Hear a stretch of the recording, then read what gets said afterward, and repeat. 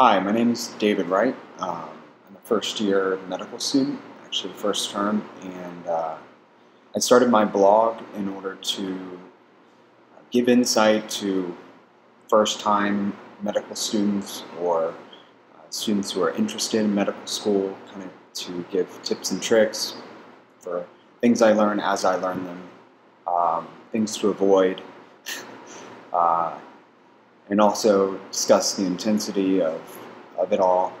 And I'm in my fourth week now, and my intention was to start week one, but I quickly discovered how intense medical school is, and the curriculum has been extremely rigorous, and I love it. So that's my first tip. If you're not willing to put in the work and the time, don't even waste your time. But it definitely will be a rewarding career path.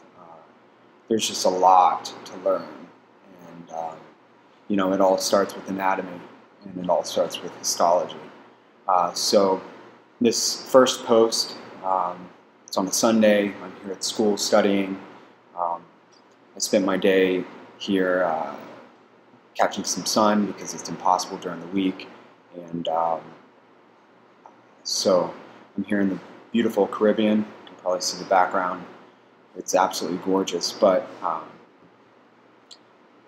don't get me wrong, most of my time is spent sitting at a desk, and I appreciate that. So it lets the times out at the pool or the beach be that much more rewarding. But this post I'm going to keep short because it's my first post, and I'm kind of just testing out the WordPress platform and YouTube functionality. So, but after this, rest assured, I will have a schedule and lots of things to add to my blog.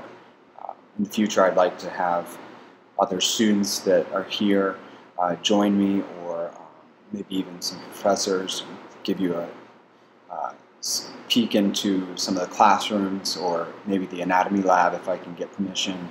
I'm a student at American University of Integrative Sciences.